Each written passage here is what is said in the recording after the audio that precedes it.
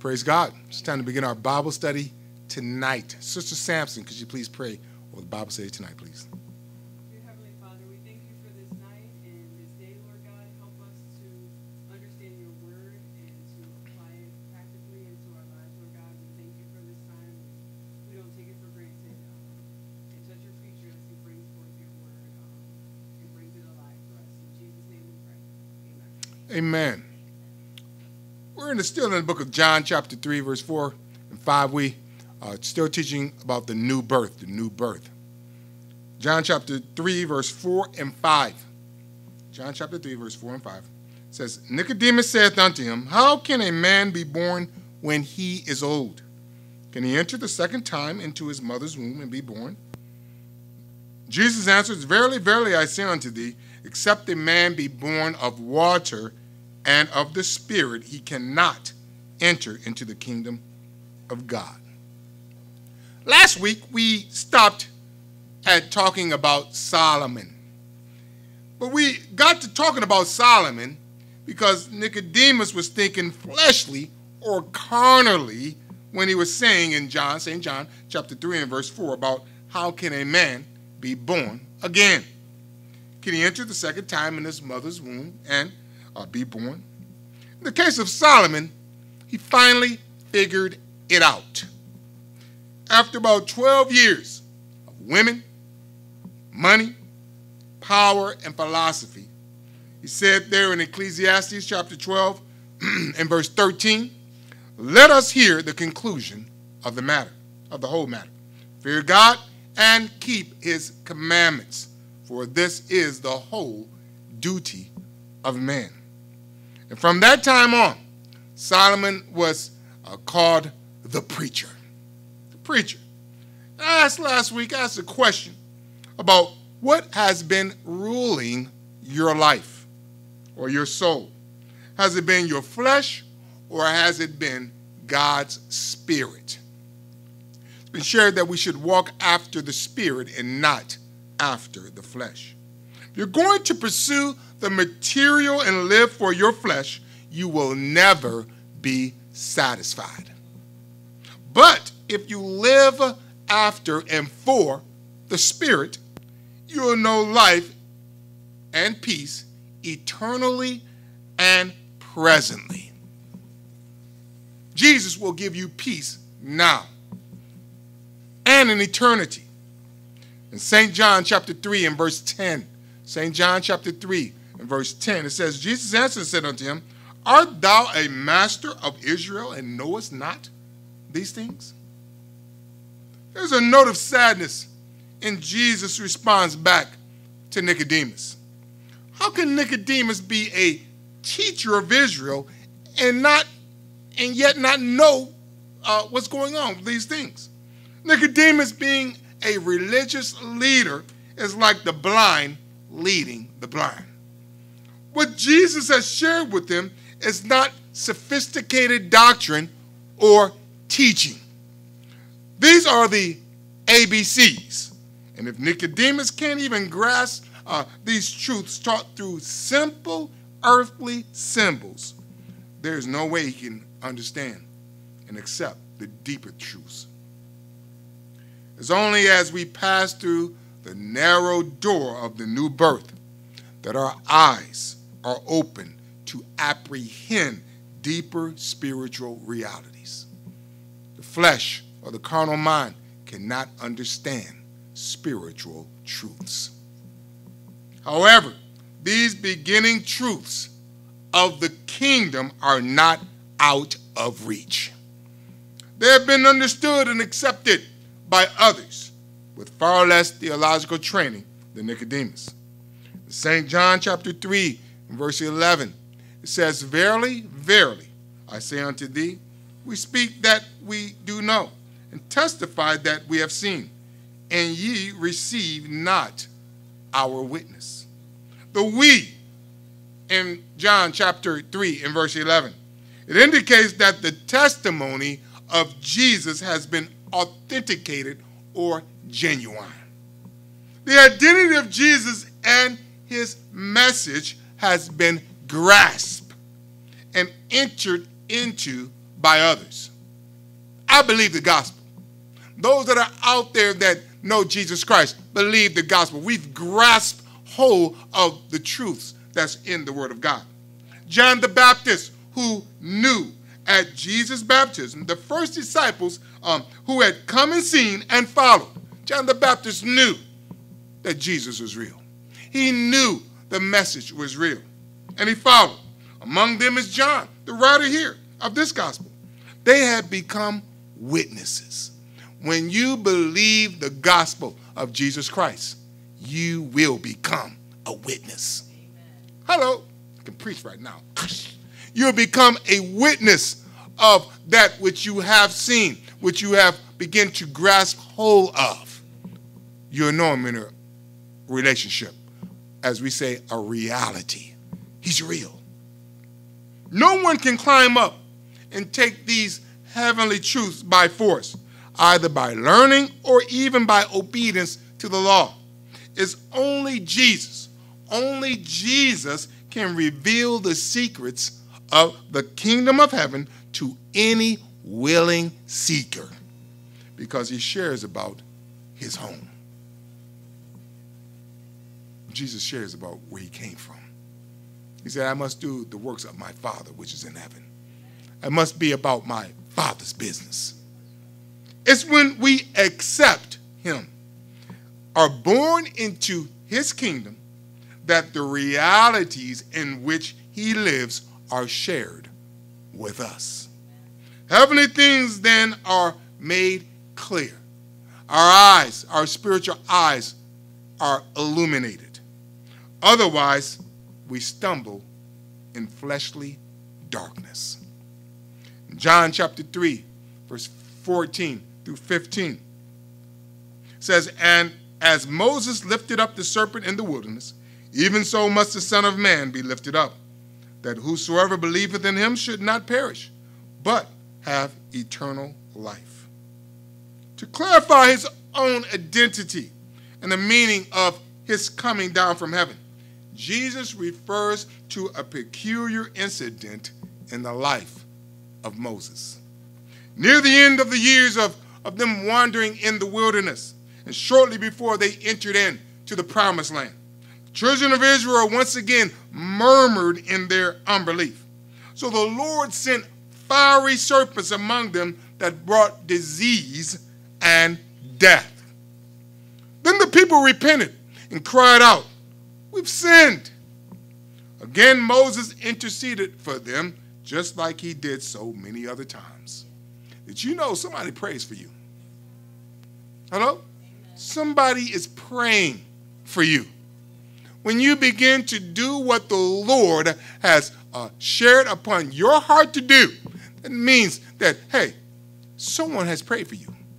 You're here tonight because someone has prayed for you. Took out their time, made up their mind, and began to get on their knees and pray. And that prayer, it begins to ascend up past this roof here tonight. It begins to go to heaven. And what does God do? He begins to dispatch angels. And not only that, he begins to speak to individuals' heart by his Holy Spirit. Those angels begin to dispatch. Why? The Spirit of God begins to deal with men and women's hearts by his Holy Spirit, and those angels are dispatched to begin to get out of things out of your way that will stop you from coming to the house of God. Hello? That's how it works. Holy Spirit, Holy Ghost deals with our heart, and heaven dispatches angels. Lord, help me. Lord, help me. I want to do this. And those angels begin to come down, push things out the way, and begins to get you to where the Lord wants you to be at. Moses interceded for them. The Lord then offered salvation through a strange provision. He commanded Moses to make a fiery serpent of bronze and to hang it on a pole. The people who had been bitten could be healed only by lifting up their eyes and looking at that bronze serpent. They would be saved by an act of faith. Numbers chapter 21, verse 4 through 9. It says, and they journeyed from Mount Hor by the way of the Red Sea to compass the land of Edom. And the soul of the people was much discouraged because of the way. And the people spake against God and against Moses. You know anything about that, preachers? Wherefore have you brought us out of Egypt to die in the wilderness? For there is no bread, neither is there any water, and our soul loatheth this light bread. Numbers chapter 21, verse 6. And the Lord sent fiery serpents among the people. They bit the people, and much people of Israel died. Why did? Because they were murmuring, complaining. God's not going to send any fiery serpents. Don't say that. Numbers chapter 21, verse 7. Therefore the people came to Moses and said, we have sinned, for we've spoken against the Lord and against thee. Pray unto the Lord that he take away the serpents from us. And Moses prayed for the people. And the Lord said unto Moses, make thee a fiery serpent and set it upon a pole. And it shall come to pass that every one that is bitten, when he looketh upon it, shall live. Moses made a serpent of brass and put it upon a pole, and it came to pass that if a serpent had bitten any man, when he beheld the serpent of brass, he lived. So too, as John chapter 3 and verse 14 says, the Son of Man has come to be lifted up on a pole. This one who sits with Nicodemus here has made his descent from heaven in the flesh. One day he will die. His costly sacrifice calls forth the response of faith. Whosoever will behold with eyes of faith will be given everlasting life and will not suffer and die in the wilderness. This is God's provision for our salvation, to look upon the one who is high and lifted up. The Bible says in Hebrews, I believe, looking unto Jesus, the author and the finisher of our faith. Jesus said in St. John chapter 12 and verse 32, and I, if I be lifted up from the earth, will draw all men unto me. Jesus said, if the cross is central, if you preach about the cross, if you lift me up, he would draw men unto him. The message of the cross is cross-generational, I put down here. We don't have to be hip to reach the young people or the conservatives. Or we don't have to be conservative to reach the older people. Because the cross is the magnet that draws all men to Jesus. Teach the cross. Share the cross. Walk in light of the cross. Revel in its riches and apply it to our lives. Share it with your friends, regardless of how young or old they might be. And watch it draw men and women to Jesus, just like it drew you. Hello? Praise God. John chapter 3, verse 16 through 21. John chapter 3, verse 16 through 21. It says, for God so loved the world that he gave his only begotten Son, that whosoever believeth in him should not perish, but have everlasting life. For God sent not his Son into the world to condemn the world, but that the world through him might be saved. He that believeth on him is not condemned, but he that believeth not is condemned already, because he hath not believed in the name of the only begotten Son of God. And this is the condemnation, that light is come into the world, and men love darkness rather than light, because their deeds were evil. For everyone that doeth evil hateth the light, neither cometh to the light, lest his deeds should be reproved. But he that doeth truth cometh to the light, that his deeds may be made manifest, that they are wrought in God. We can see here from these verses that the lifting up of the Son of Man is an act of love. Love is central to the very nature of Almighty God.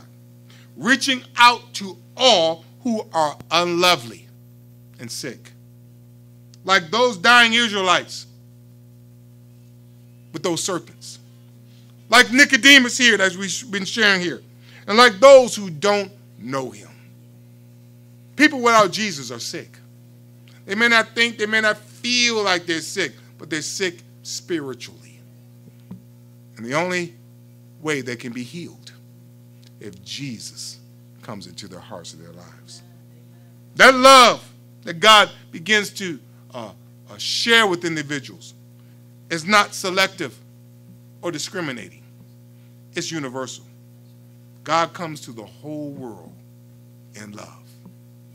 It's the very nature of love to give the best and not hold back. Each one of us are here in our soul, in our lives, by coming to this 30-minute Bible study. We're giving God our best. The devil may say, well, you don't have to do that. But the Lord is dealing with your heart to do that. Do it. The gift is unique here in verse 16. It says, the only begotten. The only begotten. The greater the object of love, the more costly the gift. Any old thing is not good enough. That wouldn't be love. We was teaching and preaching about good enough. What's good enough for God? Well, I come to church such and such time, that's good enough. What's good enough for the Lord? When God blesses us and blesses us with health and blesses us, good enough is just not good enough. The invitation is as wide as God's heart. Whosoever believeth. He will not cheapen the terms, or he would not be true to himself. We can only accept the invitation by trust, by faith, and submitting ourselves to him. It has been that way with God since the beginning. This gift or new birth we're talking about here is everlasting.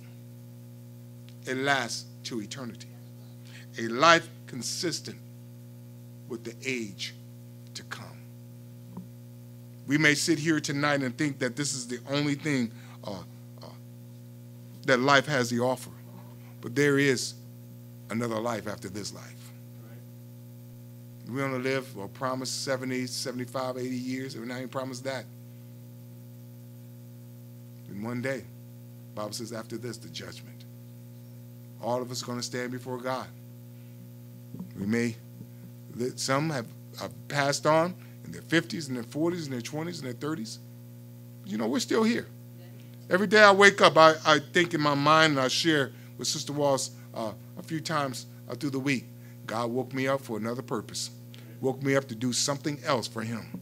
And when he doesn't wake me up, that's when if he calls me home, then my job and my work here is finished. But you know something? I'll be living, kicking off those shoes. I'm brown, as Reverend Wright would say, these white toes begin to tell. That's Reverend Wright who said that. These toes will be on the streets of gold. It's not a dream, it's a reality. This life is not an endless duration of being in time, but being of which time is not a measure. This is life, I put down here, with God that is limitless. It's quality, not quantity. Don't think that you need more to enjoy life. It's not how much you have, but it's the quality of your life. Hello? Hey, brother, what time we got? Thank you. When you give a child a gift, I'm reminded when my kids were younger, I used to give them gifts, maybe Christmas time or whatever. When you give them the gift, they play with the box more than they do with the gift. Why are you saying that, preacher? Because sometimes, kids, they don't, they really don't understand. They just want to be entertained. You may buy an expensive gift for the child and open up the box and give the child the gift out of the box, and all of a sudden you turn around, they're playing with that box more than they're playing with the gift. Our final destiny is life, not death. But the word perish here in John chapter 3 and verse 16 is here because those who do not look or believed are condemned. They refuse to accept God's gift. The judgment then is to remain in their present state. When a man or woman does not invite Christ into their heart and their life. And not only that, when people pray, people say, well, all I gotta do is just pray and I'm straight. You gotta pray and apply. I always make the statement, if my supervisor asks me to sweep up something in the corner, he said, do you think you could do that? Yeah, I could do it. Okay, go ahead, do it. So he comes back and it's still in the corner. He said, I thought you said you could do it. Yeah, I said I could do it. But why didn't you do it? You may say you can do it, but if you're not doing it, you're not doing it. It's the same way in the Lord. People may say, well, I believe in the Lord. I believe in God. Well, come to church. If you believe in God, come on to the house of God. Apply the word of God to your life. You don't ever see him. Well, I say I believe. But your belief doesn't go to your actions. I shared, if I told you before this service, I'm going to give you $20, guarantee you'd be right there. Pastor? Yes. You said that to come and talk to you, you're going to give me something, right? Mm-hmm. Anyway. They don't accept the gift of God. They've already, the Bible says, they're already condemned. The judgment then is to remain in their present state. Here lies the two-edged meaning of Jesus coming. It's a two-edged sword. He came in love to save. He came in love to heal and to offer spiritual birth. He did not come to condemn or judge. But his coming sharpens the issue. Now we must decide. It's up to us. The ball is placed in our corner. That's why the Bible says to work out your own salvation with fear and trembling. It's not up to the pastor. It's not up to the church. It's not up to your mom or your daddy, but it's up to you. It's up to you to make the correct decision, and the decisions that the Spirit of God is dealing with you about. Because when it's all said and done, you will be standing before the Lord yourself. Pastor's not going to be standing right next to you. Maybe Christ may call me back in to be a witness. I don't know. I don't know how it's going to work out. But I believe that God, you think technology is great down here. I believe the Lord may have some technology you ain't even ever seen of. Remember that time I don't remember, God. Then all of a sudden you have this big 1,000-inch screen.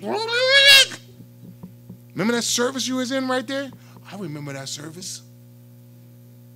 No excuse, because the Lord will bring it back to remembrance. We must decide. There is both incredible opportunities or great danger in Nicodemus' coming to Jesus Christ. Same with us. There's great opportunity. God has given us great opportunity to come to him. There's so many benefits in coming. He said, I won't withhold any good thing to them that walk upright. So many benefits. He strengthens us. In our weakness, he said, we're made strong. He said, we're made more than conquerors through him that loved us. Just promise after promise. Our life will be prolonged. But if we don't come to him, the judgment of God. So, well, preacher, don't talk to me about all that stuff. Sometimes people don't want to hear the bad things or the judgments that God has for people that don't want to come to him or don't want to do correctly.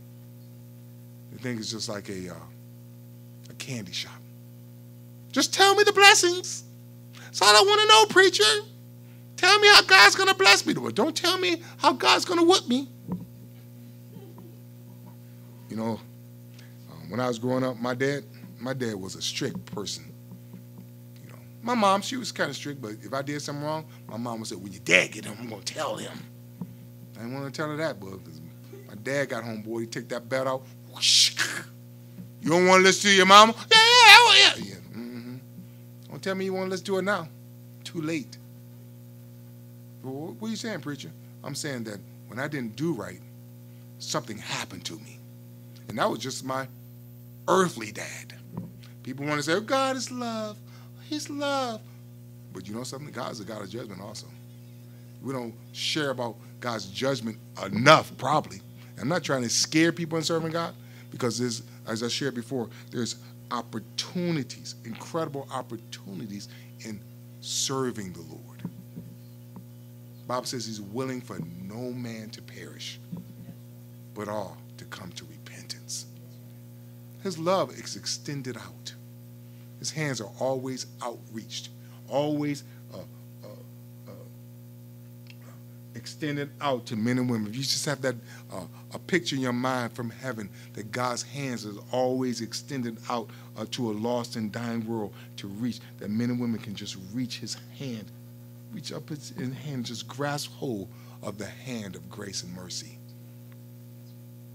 Because God can keep us when we're weak. If Nicodemus chooses to lay aside all his preconceived ideas and learning and accepts Jesus as the one who has come down from heaven, he will be born again. And men and women, same way in our society, if they would just lay aside all their preconceived ideas, all of what we've learned from of our parents, our grandparents, those that meant well, and begin to take the gospel verbatim and begin to invite him into our hearts and apply his words to our lives, then we will be born again. But if Nicodemus chooses to turn aside, to leave, to work out his own salvation by his own efforts, however decent his efforts are, he stands under condemnation and will perish. And with that said, we can't do it in our own ability. We can't do what we think is right, because the Bible says that every which way of a man is right in his own eyes. Every way of a man is right in his own eyes, but God pondered the hearts. And also it says, every way is right in the eyes of man, but the ends thereof are the ways of death. We have to do it God's way. With that, we're going to close in prayer. Brother Otto, you close in prayer. Thankful of Father tonight for this Tuesday evening Bible study and the words that were spoken to our hearts. And as we go our separate ways tonight, let the words that were directed towards us, Lord, find that special lodging place in our heart. Lord, bring us back to the appointed time and place. In Christ's name we pray. Amen. Amen. God bless you is our prayer, and we'll see you back here Thursday evening at 6:30.